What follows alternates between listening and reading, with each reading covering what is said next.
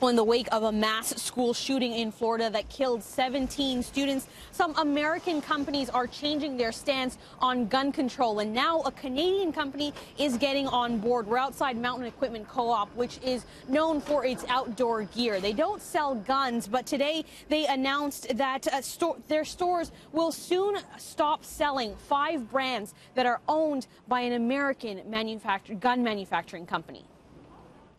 Yeah, I think it's great. MEC strikes me as a company that kind of stands by principles. So, yeah, I think that was an entirely appropriate decision. Outside this MEC in downtown Toronto, customers are welcoming the news that the company will not be renewing orders from Bollé, Bushnell, Camelback, Camp Chef, and Jimmy Stikes, all owned by Vista Outdoor. That company makes high-powered rifles similar to the one used in the Florida school shooting.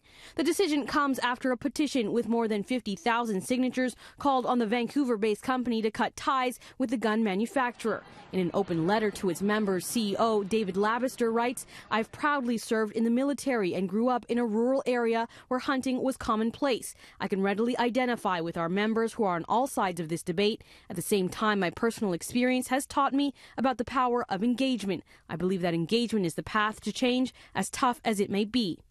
While the statement is getting praise, many customers admit they would have likely kept spending their money at MEC either way. It doesn't quite impact my shopping. It impacts my political perception, I guess, of the company, but I mean, I shop here regardless. It doesn't affect me as a shopper for MEC because I've always loved MEC and it's Canadian and I always support the local economy, but I think it's a great statement that they're making.